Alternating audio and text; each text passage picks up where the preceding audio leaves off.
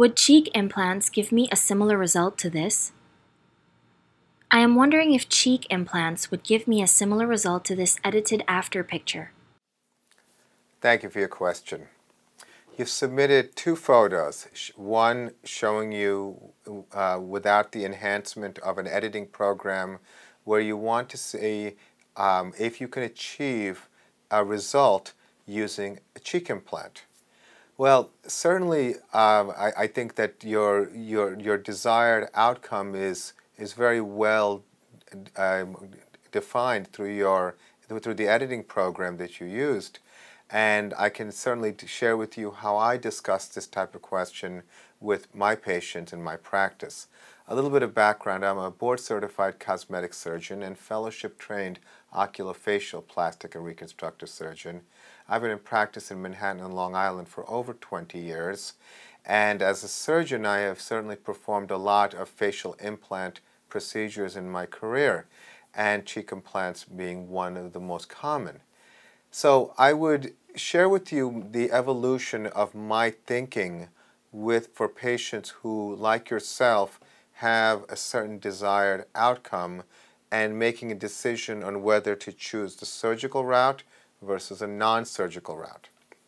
So to begin with, where you are showing desired improvement appears to be in an area of the cheekbone that is really right below the hollows of the under eye area.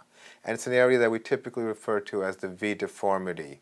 So it's closer to the eye as well as below and adjacent to the eye. So that being said, the area that we're really looking at is an area that cheek implants really don't serve exactly.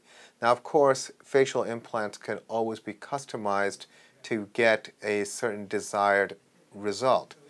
But I can tell you that in my practice of over 20 years, that there's been a great evolution in options for customizing a patient's appearance and to, in a way, decide very clearly what's optimal, an implant versus an injectable.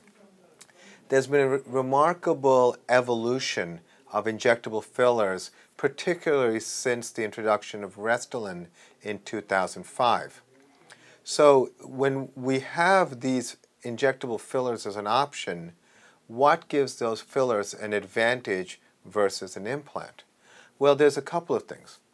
One is that for someone like yourself who's relatively young, who is looking to see if there's a way to kind of do what was done with the imaging program, I think it's more achievable with a filler than it is with an implant. And with a filler, like anything in the hyaluronic acid family, it's actually reversible. Basically, if someone doesn't like the results of what's done with the hyaluronic acid, they can actually have that material dissolved with an enzyme called hyaluronidase. So that being said, that provides a little bit of a safety valve in case you don't like the outcome.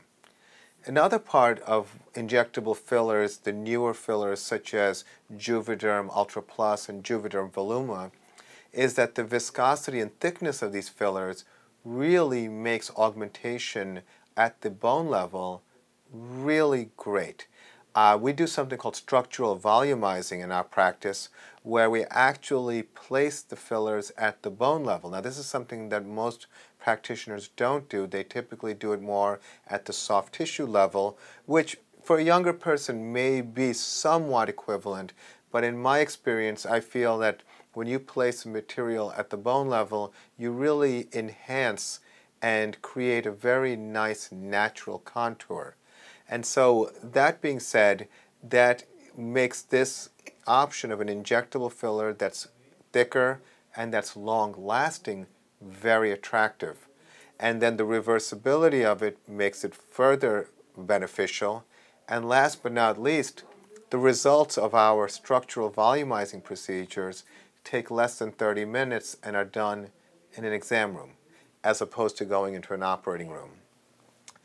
Very often I'll tell patients who are interested in a cheek implant to first try the injectable filler to see if they like the look. Do they like the outcome, the results? And then if they like that, if I feel that I can duplicate that look with a cheek implant, then that's the way to go.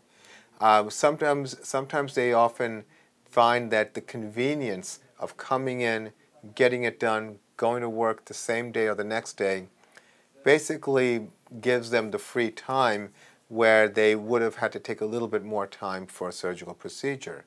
So again, there are pros and cons of both options, but I would probably advise someone younger like yourself to first try injectable fillers. So I hope that was helpful. I wish you the best of luck, and thank you for your question.